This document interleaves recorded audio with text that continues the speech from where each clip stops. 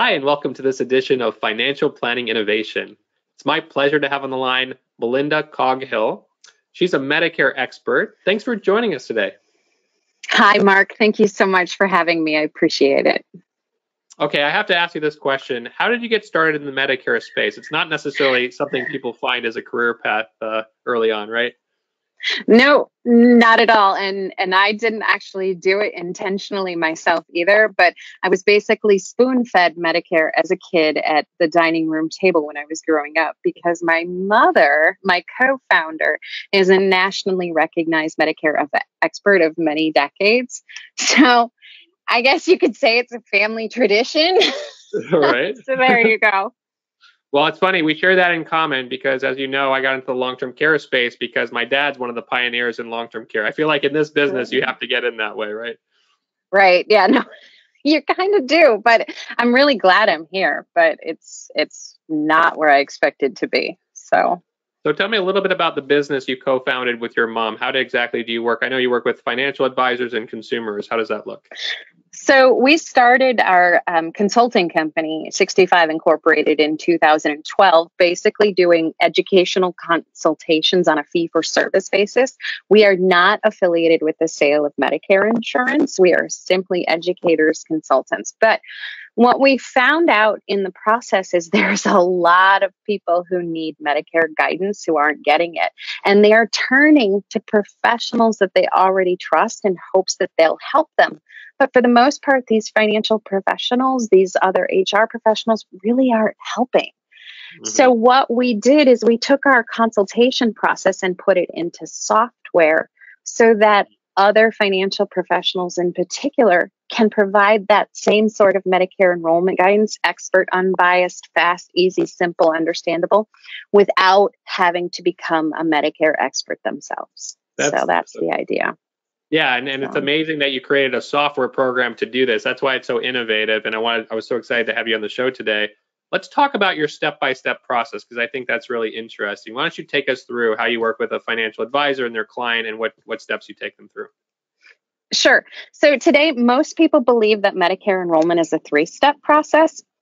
What they believe is that step one is choosing plans, United Healthcare, Humana, Aetna. Step two is then engaging with Social Security to get enrolled in Medicare Parts A and B.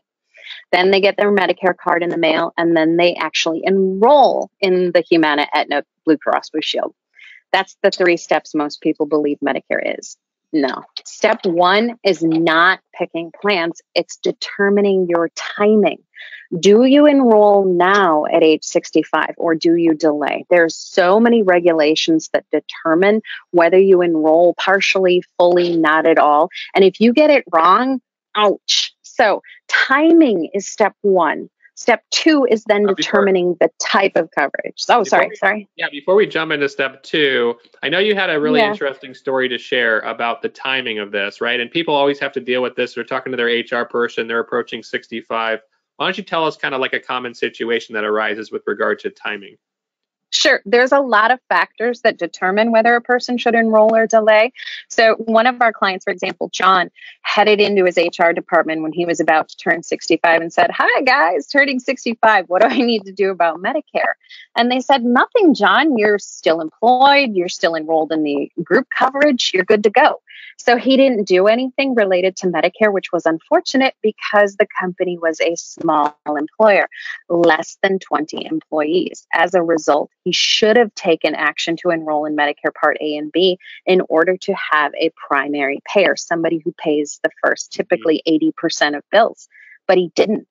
Now he is the primary payer and likely will have to go back and pay for all of the care he's received since turning 65. So, ouch. Yeah.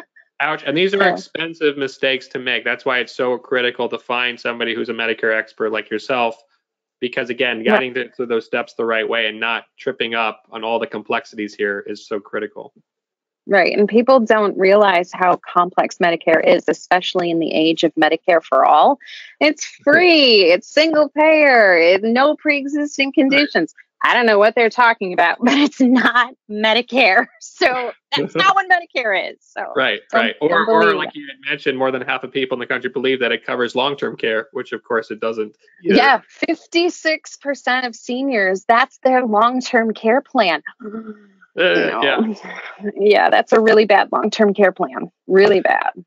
So step one is timing. What's step two? Mm-hmm. Step two is determining the type of coverage that's best for your unique needs. So is it original Medicare with a supplement? Is it Medicare Advantage? Does the client have retiree coverage options, military coverage, federal employer health benefits? There's lots of different options that that a person could technically have. So it's really important they look at the options they have and choose what's best for them, not their spouse, not a best friend, not an insurance agent's portfolio, because people don't know this. The decision on the type of coverage that you make can become permanent later in life. Right. And it's so important to do that fact finding, to figure out, like I said, do they have access to veteran type benefits? That's what you're talking about with some of the options with the military. So if you know those fact finding steps, you can help guide them in the right direction. So what's step three of the process? Step three is then actually picking specific plans. So once you know the timing and the type, then you start digging into Humana, United Healthcare, Aetna, Blue Cross Blue Shield, and choosing a plan based on more than premium. Do not ever pick a plan based on nothing but premium. Right. So that's step three. And I think people think of Medicare sometimes as a commodity, right, because of how it's priced. But a lot of them have different benefits. I know you had shared a story with me about prescription drug coverage with certain plans. Tell us about the client, where she made a multi-$100,000 decision that was important to her in her re-enrollment process, right? Yeah, because if you're choosing a plan based on nothing but premium, you're not taking a look at whether or not your medications are really covered or how they're covered or if your doctors are in network or out of network. So this particular woman was about to go into a plan that didn't cover two of her brand name medications. The difference in out-of-pocket costs between the lower premium plan that didn't cover those medications and the higher premium plan that did, $235,000. Wow. 235. Wow. That's a house. That is the house, a very nice house in many areas. So, yeah. So important. Let's talk about step four. Step four is where you actually head to the Social Security Administration. People think there's a Medicare department. No. Social Security Administration runs Medicare enrollment. So head to Social Security and get enrolled in Parts A and B. So then you get your Medicare card in the mail. Okay. And that leads us to step five. Step five, once you have your Medicare card, then you can enroll in the Part D drug plans, supplements, advantage plans you chose in step three. So it's sort of like an administrative step. Right. And then finally, what's step six? Step six is another one of those steps that appears to be invisible to too many people. They think, I'm enrolled in Medicare, I'm done. No, step six is reviewing your coverage annually because each of your Medicare Advantage plans and Part D drug plans essentially change how they work. Premiums, providers in network, pharmacies in networks, the medications they cover and how they cover it. If you are not taking a look at how your coverage will change in the coming year and making appropriate plan changes, you are the one left paying the bill. And again, that bill can be thousands, tens of thousands, hundreds of thousands of dollars of difference. Okay, cool. And one thing that I found so innovative about your approach is you actually built a software program for advisors, for financial professionals to help guide them through, I know, steps 1 and 2 that we talked about, correct? Yep, particularly steps 1 and 2. There's resources in there to help through the rest of the steps, but we are designed to help financial advisors remain in the fiduciary space whenever that is what they prefer to do. So timing and type are two very powerful fiduciary educational steps that you can engage with your clients in, and really nobody else consistently is. So it's a really powerful way to provide peace of mind to clients about a topic they're scared about. And when you do this, you have just a huge opportunity to use the Medicare conversation as a jumping off point for other financial planning conversations. So, you were talking about long-term care before. Long-term care, I never have to deal with long-term care. Never. I'm running away because that's depressing. I don't want to think about that.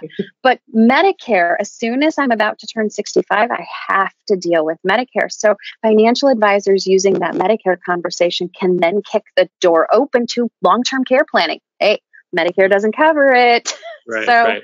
Maybe we should think about that proactively. So there's a lot of, and referrals. Oh my gosh, hands down referrals, because you are helping them feel better about something they're legitimately frightened about. So, well, I really appreciate you being on the show, Financial Planning Innovation, today. I think the software you developed and just helping advisors out there, it's really commendable. So thanks again, and hope to have you on future episodes. Thanks for spreading the word. I really appreciate it. Some really important topics. So thanks. I'll talk to you soon. Okay, bye-bye.